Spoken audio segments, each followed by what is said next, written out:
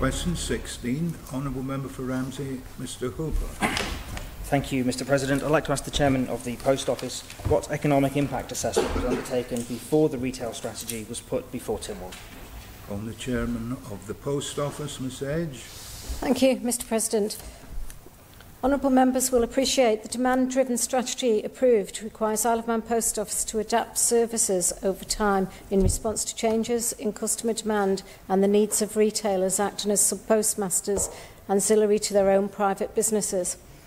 Given the evolving nature of the retail network and private businesses involved in providing services on behalf of Isle of Man Post Office and its commercial partners, it's impractical for Isle of Man Post Office to undertake such an assessment. Supplementary, Mr Hooper. Thank you very much, Mr President. So, before this retail strategy, which is going to affect the whole island, which will impact on most of our small local economies in towns and villages, the Post Office Chairman is confirming that the Post Office Board felt it impractical to do an economic impact assessment. Can I just confirm that I have that absolutely right? Chairman to reply. Thank you, Mr President.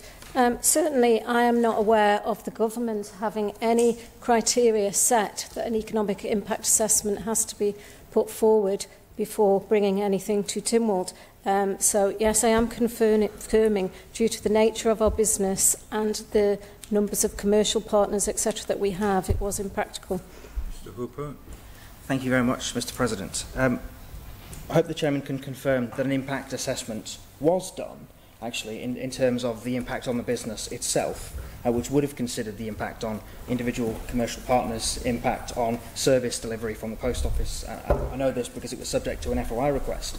So all of the things that the Chairman is telling us would make it impractical. It seems like they did assess the impact of all of those factors already, but they just didn't assess the impact on the external facing. Is that correct? An impact assessment was undertaken that considered internal factors such as she's laid out, which were specific to the Post Office itself. They just didn't feel the need to do an impact assessment on the Isle of Man as a whole. Chairman to reply. Thank you, Mr Speaker. The impact assessment that was carried out by Isle of Man Post Office is a requirement of this government, and that was an equality impact assessment, and that was carried out in this case. With regards to impacts, obviously as a business, bringing forward a strategic business case, we look at the impact on our business and on the suppliers who are providing services for Isle of Man Post Office.